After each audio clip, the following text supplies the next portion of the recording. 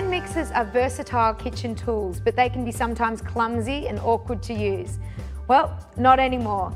Introducing the Breville Control Grip with its ergonomically designed handle. It has a unique grip.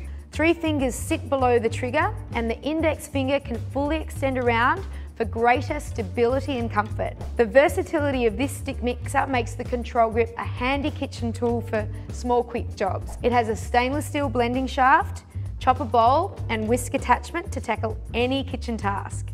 Use it to make velvety soups, thick mayonnaise, fluffy whipped creams or chunky pesto and salsas. The blending shaft is ideal for milkshakes, smoothies, cocktails, soups, dips and baby food. The oval-shaped base blade has 2 inner ribs that create more turbulence so that food actually folds onto the blades for more thorough blending. And that means you don't have to move it up and down to try and catch the food.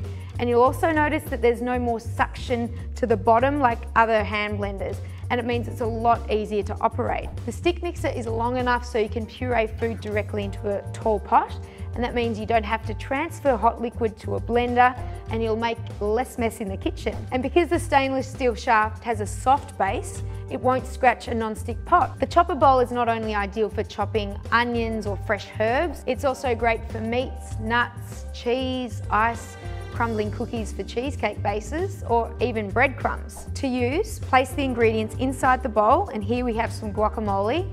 All the ingredients should be cut into the same size, but don't go over the max line, and then place the lid on.